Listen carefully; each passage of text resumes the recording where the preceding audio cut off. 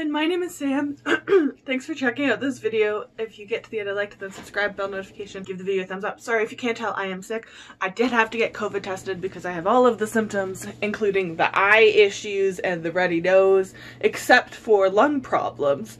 But I tested on Wednesday morning and I got my test results back on Thursday morning and they said negative, so I think it's just a shitty cold, which I don't get colds or flus or anything normally. So in addition to like just not getting them, I've been washing my hands nonstop. I'm not going into stores touching things that I'm not buying. Like, I just know it was one of those assholes walking around no frills with his fucking mask down under his nose thinking he's being real smart who gave me the fucking flu. I just know it. Anyways, we're gonna talk about the books that I bought in February, and, yeah, I'm probably filming a couple videos today, so I'll probably look the same in the next, I don't know, 2 to 3 videos. But anyways, January was really good, actually. I didn't really impulse buy anything. I did buy a few things that I didn't have pre-ordered, but they were things that I was super interested in, and, I'm excited about them all. So starting off, I picked up Ashes. Woo! Ashes to the Sun. I don't know if you can really see that. Ashes to the Sun by Django Wexler. I was almost going to be getting the UK copy of this with the Goldsboro edition, or the Goldsboro Sci-Fi Fellowship, whatever, but I ended up getting rid of that in 2020. It was great. I just couldn't keep up with all the books. But also it was like $50 for a single book when you take in shipping and conversion to Canada, and I was like, I want to make sure I really like the books. So this is just an author that I somehow have not tried any of Django's work, but this, I really like the cover, and my store finally had a copy in stock, and I actually don't hate the US North American covers. I'm trying to figure out what movie this reminds me of, because there's several like dystopian-y fantasies popping into my head that I feel like I've seen someone standing on like a hand or like a robot, something from the ground. I don't know what it is, but this sounds super interesting. They're siblings, I think it is. I think it's siblings, or are they twins specific? No, just siblings. One who wields magic for the Empire and the other who's vowed to bring down the Empire, so they're obviously on opposite spectrums there, and will battle for the fate of their world in the first book of an epic new trilogy. So I'm excited actually to really finally try this author, but honestly I've been just getting more into adult fantasies. YA fantasies have really just not been able to hold my interest, and maybe I'm just maturing as a reader. I enjoy them sometimes, and some of them are like excellent, but and just really bring me in for either the quality of writing or the world is super interesting or whatever, but I feel like a lot of them are kind of copy paste of a lot of the elements, and those just haven't been sticking with me as much. So I'm getting more comfortable going into the adult fantasy realm now, which I was afraid of for a long time because I just thought of all adult fantasies as high fantasies and therefore I can't comprehend them. And then I read Mistborn last year and it was fantastic and I understood it all. So hopefully I like this, and I hope to read this in like maybe April. I'm looking at my TBR for now. Speaking of me not reading YA, I also picked up Angel of Greenwood by Randy Pink. But anyways, this just caught my eye honestly when the cover got revealed, and I looked into it and I was like, what? Like, this is awesome. And I think especially with everything that's happened in the United States in the last year, it's become concerning to me that I know more about the Tulsa riots than a lot of my friends who live in the United States, specifically in the Tulsa area. That's concerning to me. I didn't take like an American history specialization or anything like that. I just took history courses in university, but I'm fairly certain I learned about this in high school when we talked about the treatment of Black people throughout the United States on a timeline, and that's concerning to me. So I think this is one that if you live in the Tulsa area and don't exactly know what the hell's been going on, probably a good one to pick up. But the main characters, I think there's is there 2 or 3 of them? 17-year-old Isaiah Wilson and 16-year-old Angel Hill. They both end up working for the mobile library services because for their own reasons. And while they're out, I said Black Friday the other video, and I was like, what? Why do I think that? The Black Wall Street, Tulsa, Oklahoma happens. And I just think I like, what's the other book that I feel like I read something similar timeline-ish? Dreamland Burning. If you haven't read that book, that was super interesting as well, that there's multiple timelines in that one, but it also talks about racial tensions historically in the southern United States. So I'm very curious about this one. I'm not sure when I want to to read it. I don't know, I have to figure that and look at my TBR, but it's not super long either, so I think it's one that I'd be able to like sit down on a Saturday. Maybe I'll reserve this for when I get my new couch. I think it's supposed to come in March, and I'll just sit down and not move for the day. Maybe that's what I'll do. Either way, it is this like burnt orange red. I don't know how to explain it. It's not quite like a true red, but there's these blue flames on her. Everything is matte printed, and then the underdash jacket is just plain black with the spine in red. But the under pages there are blue, I think, to match the blue flames there. So then I picked up, and I honestly read this before I bought it. I bought it because I loved it so much. And if you watched my December wrap up, you saw that it was my most favorite book of December. Dark Archives: A Librarian's Investigation into the Sciences and History of Books Bound in Human Skin by Megan Rosenblum. This is wildly interesting. Like, just, I'm saying this as someone who is not, like I said, I failed grade 10 biology, okay? I spent every lunch and extra period I had studying for that fucking course, and I do not understand biology. I went into grade 10 being like, I'm gonna be a physiotherapist, so I have to go into kinesiology because I was in sports all the time and always getting hurt and it interests me. Nope, because I couldn't tell the difference between any fucking thing in my biology science class, no matter how much I tried. But this, very accessibly written, and it is, some of it is scientific. Like, they're talking about the testing that they do, that they want to develop something that doesn't destroy books, because when they do, they only have to scrape off a little bit of the cover to test it, but they want to try and, especially with older books, right? You don't want it to be destroyed, and sometimes that's the reason people won't get books tested, so they don't know for sure. Is wildly interesting, but it talks on these like huge subjects of consent, bad history or bad medicine over the past centuries, racism, past and present within the health sciences, and just this concept of like, why would people, when they used to like market these books, it's like, oh, for sale, a book bound in Arabian human skin, like just like these weird languages, and analyzing like, why did we, like, what is the racism built in there? We know it is historically. And talking about certain collections that are all over the United States, and mentions that famous Nazi lamp thing that has always been rumored. And so it's really interesting. It's super compact though. I think the audiobook's only like 7 hours. It's super short.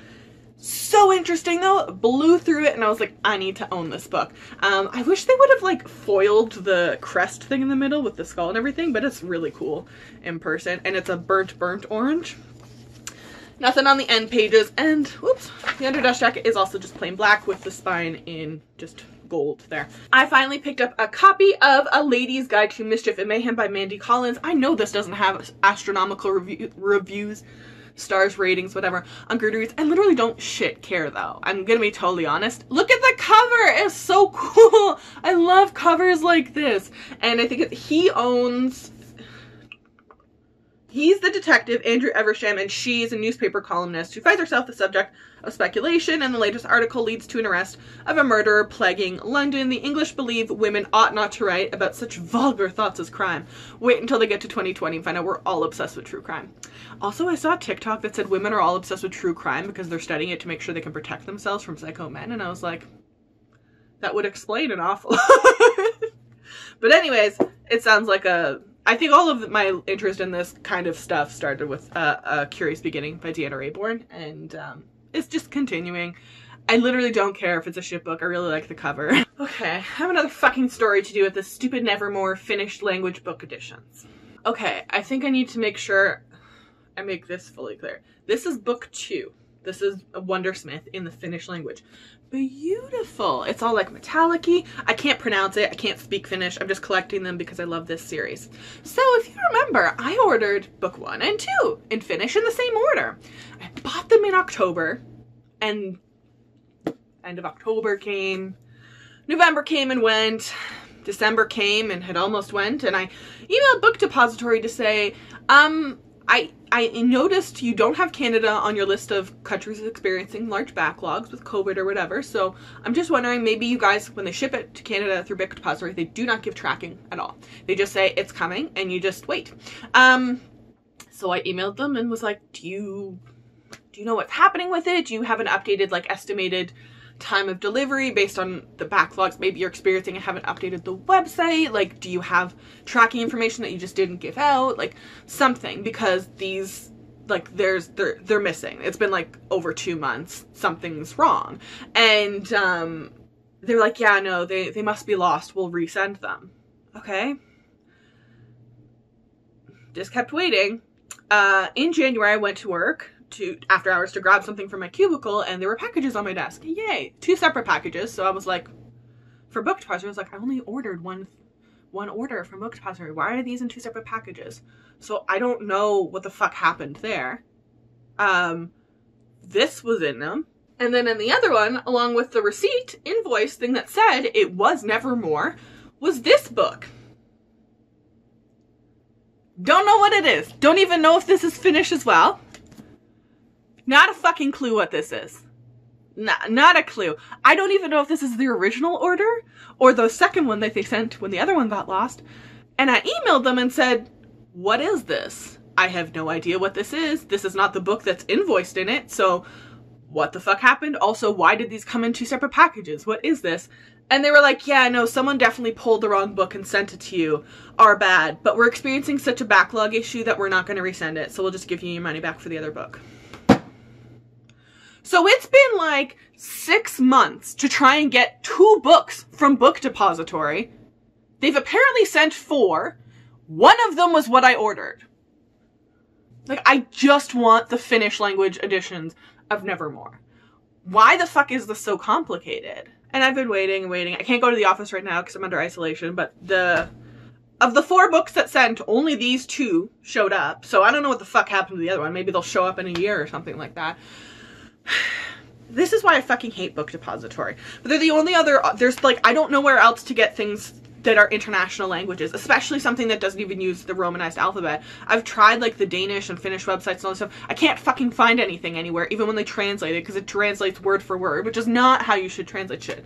I just want the Finnish language edition. Why the fuck is this so complicated? If you're not on TikTok, then you won't know this, but if you are, you will know that this is all the fuck that Book Talk is talking about right now. I have never read anything by Jennifer L. Armentrout somehow. I know she's super popular though and has like a big cult following, and everyone is like loving these the way that they loved ACOTAR. So I was like, honestly, I'm curious about this. Maybe I'll buy it. And then in the TBR and Beyond group, yeah, we've announced it, I can say that. We're doing a kind of multi-month read where March we're reading this one, April we're reading this one, and then in May we'll be reading the book 3, which comes out in April, I think it is. So I bought them to join in, and I know they're indie or self-published or small published or whatever, so and they're being talked to everywhere, so I just grabbed them when I saw that they were in stock because I didn't want them to sell out and then not be able to participate in the group read. So I grabbed them and I have them. I genuinely though have not read the summary. I just know they're chunkers and everyone's loving them, and there's supposed to be some saucy scenes, so that's fine. I'm cool. Sounds all good with that.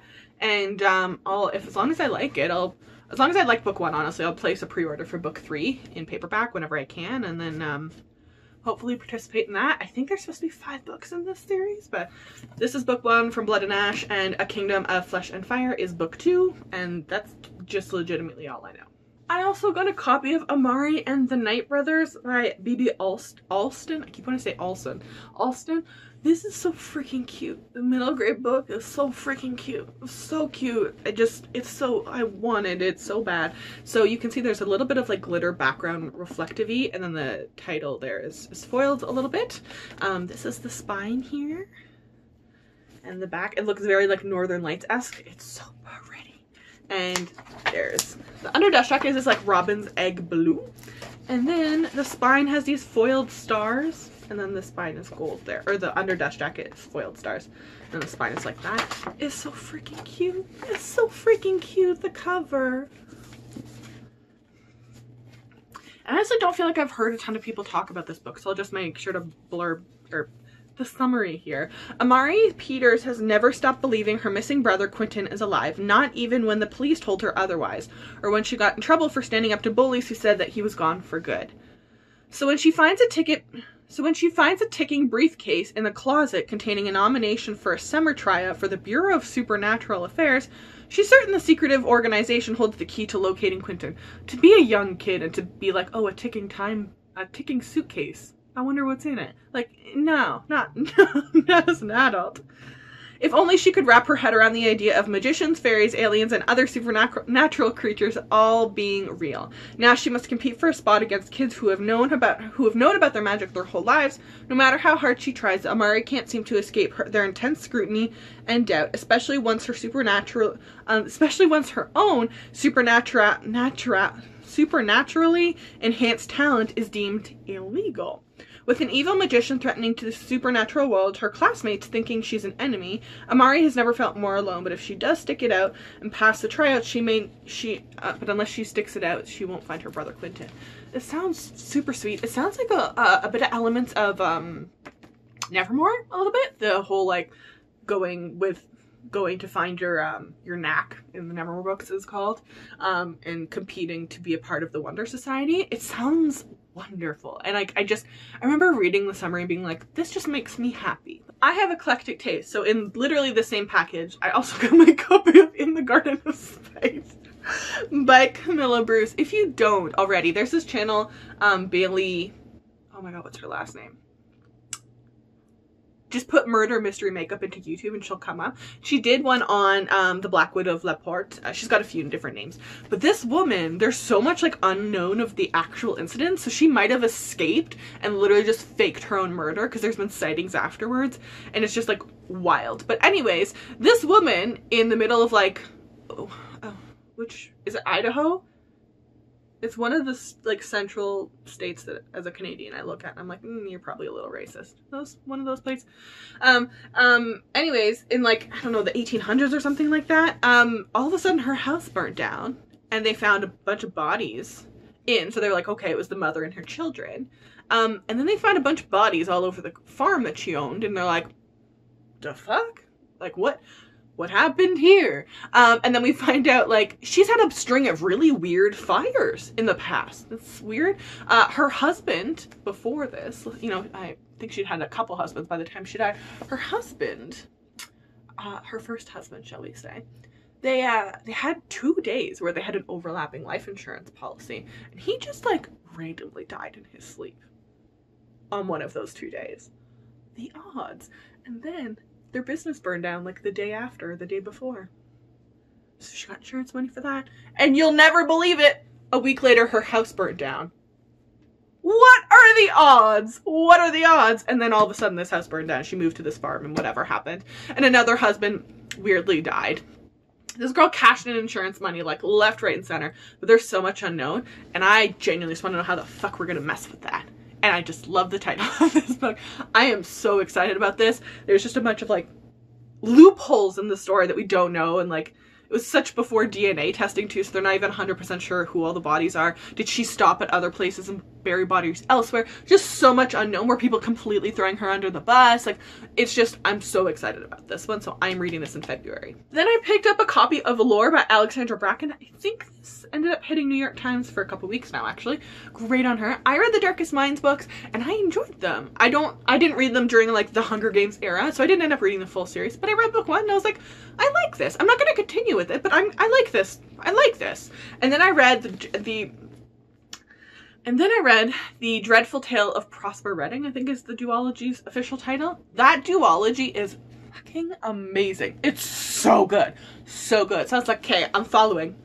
And then we have Lore, and it's a mixing of, I think it's modern day New York City, where there's gods that essentially get like hunted down by essentially like what I imagine are demigods, like Percy Jackson level people. And if you can kill a god, you like get to take over. And it sounds wild. I know some people haven't been loving it. I literally don't care. I really want to try it though. And there's Medusa shit. And I love this cover. And then the marbling on the back. So it's not just pure white. And then the underdash jacket here has the map. The end pages. And then this is just this like creamy white with the gold. Which actually I thought was going to be boring. But it actually looks very crisp. I like it. I like it a lot. In the same order, I put in for Blood and Ash. I also picked up A Touch of Darkness. I've seen this fucking all over the place for indie books. Or is it indie or self-published? I think this is self-published actually. It's the author's writing a Hades and Persephone series. The first 2 books of the original series here are out. I think she has 6 planned. And then she also has book 1 of a Hades POV of this one. So I'm curious. People seem to love this. It's supposed to be a lot of steamy, romancy stuff in here. That's all I know. I love the covers of this series, so I thought I'd give it a go. and A Touch of Darkness is the first one, so I think this is on my February TBR as well. I also picked up Roman and Jewel. This is one of my books that I did pre-order. It was one of my most anticipated of the year by Dana L. Davis. It's supposed to be Hamilton meets Romeo and Juliet retelling, and I was like, that sounds amazing. So I had it pre-ordered. I am very excited about this. Again, haven't really heard anyone's feedback on it. Literally though, I'm like, I don't care anymore. I want the cover alone, just on my shelf. I just want it. So, and finally, oh, wrong way. I got a copy of 1,000 Ships by Natalie Haynes. I have been watching this book for like, it's been like 2 years since the cover and whatever and shit went up on Goodreads, and I was just watching and watching and waiting and watching and waiting. Finally, fucking came out in North America. I'm so excited. It's supposed to be a feminist like spin on the Trojan War, the Iliad and the Odyssey and all that shit.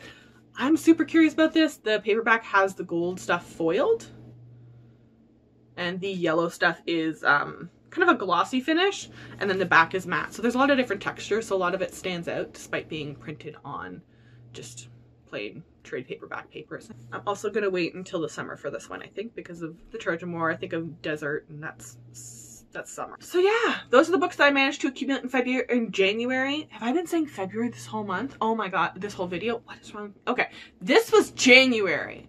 Okay, the books that I bought in January. Anyways, I will link all of these books. No, I won't. I will put all of these books on my Goodreads shelf that is called Own. And if you see the date added column, you just change that and they'll show up in there. I'll put them on there. So I will link all of my information, including my Goodreads, down below. What else? Staying safe. Wear a mask. Over your nose. Chad. Black Lives Matter. And hold the line. Don't fucking sell those stocks, bitches. I don't know if that's gonna still be relevant by the time I put this video up. But I see what y'all doing with GameStop and AMC. I fucking love it.